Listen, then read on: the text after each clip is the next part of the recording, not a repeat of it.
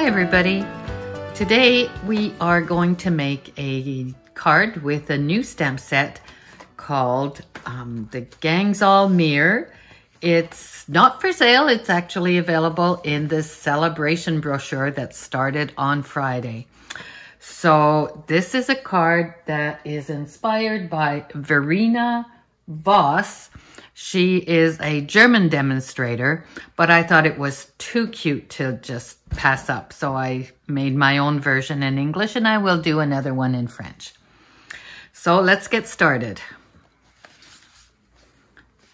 I'm gonna pull in my Stamparatus.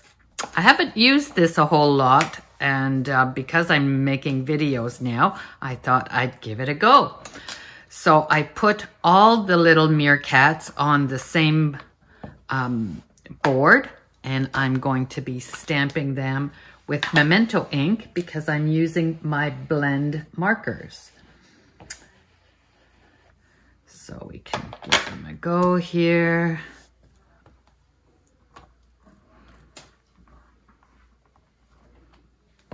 Aren't they cute?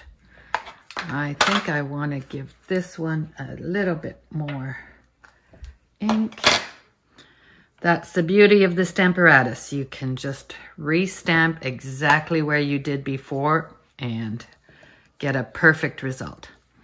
So here is my little meerkat. And while I've got the Stamparatus out, I will stamp the inside of my card. So just change the setting here, put my new piece of cardstock, ink up my other stamps that I had already placed on the other board, and here we go. Got that done. So we're done with the Stamparatus. I'll just move this around. And I'm going to be coloring these little guys. So what I did really is I just gave a little bit of sky behind my group.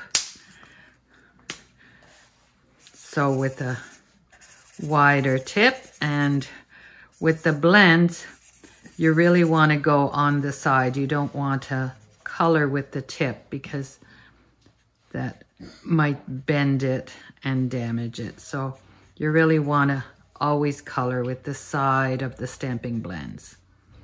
There we go. I just love these little guys. And I'll give it a little more depth with the darker color just to kind of highlight my sky here. And now I'm going to color my little guys. I'll do it with the wider. So we're gonna probably pause this to not have you watch me color for too long.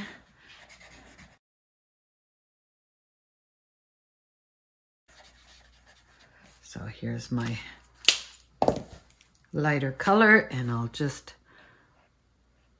add a little bit of depth to the color and blend it in. This is the Crumb Cake Dark marker and the Crumb Cake Light. So what I do to highlight is I usually follow the lines that are on the stamp. So you see here, there's a few little lines, and that's where I'll put a bit of the darker color. His little tail. And these guys, see, they have little lines here. So that gives me an indication of where I want to highlight a little darker color. Okay. And it doesn't have to be perfect, just as long. Let's give them some sand here to stand on.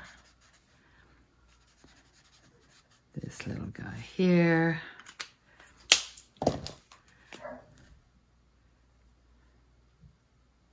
Okay, so we're done with that part. Now, make sure you put the cap on when you close your Stampin' blend so it doesn't dry out. It's alcohol based, so it could dry really fast. So next part, I'm going to stamp the sentiment here. I've got happy birthday to a stand-up guy in crumb cake. And this is just a leftover piece of cardstock, of white, Whisper white cardstock that I had.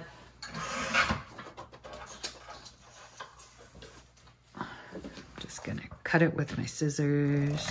There you go. No fuss. Then I'm gonna stick this on with a little bit of Tombow glue.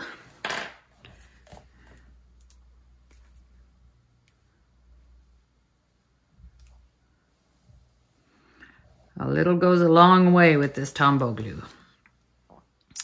Don't need to put a whole lot. So this is just a 1/4 inch strip of crumb cake that I had left over from doing another card. So another tip is to cut your strip from behind so that way you always get it even with your layer. And I'm going to use some dimensionals to pop this little guy up.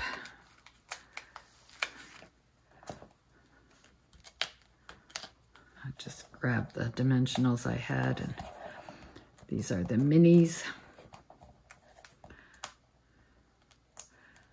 They do the job just fine. So here we go. Now it's just putting the card together. Pretty simple.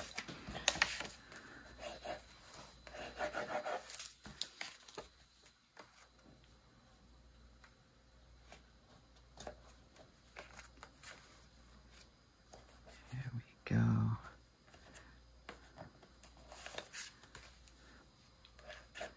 So I'm going to have the dimensions on my website, but just so you know, this is a crumb cake card base, so it's 8.5 by 5.5, scored at 4 1/4.